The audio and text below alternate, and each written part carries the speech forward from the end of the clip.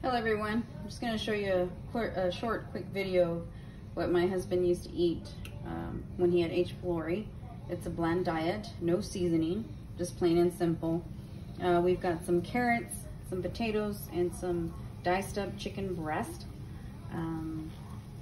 We start with the carrots, the potatoes. You can cut it up as much as however you want.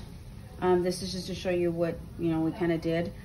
And it was like a soup. So after we do the carrots and the potatoes and you throw in the chicken, and he was able to tolerate this. So it was just plain and simple.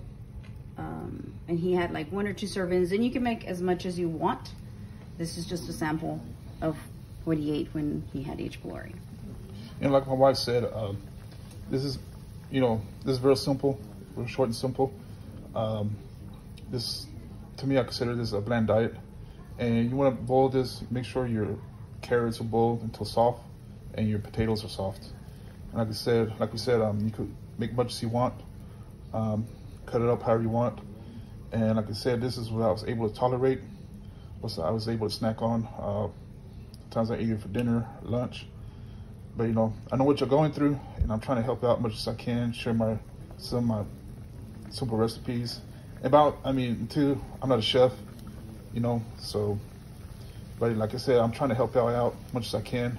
I know what you're going through, and I hope everybody is feeling better, and just hang in there, okay? There is an end to this madness. There is.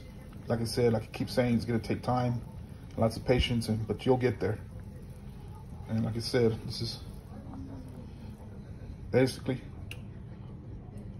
one of the recipes I used to eat that helped me, and I hope this helps out too. Everybody have a good night.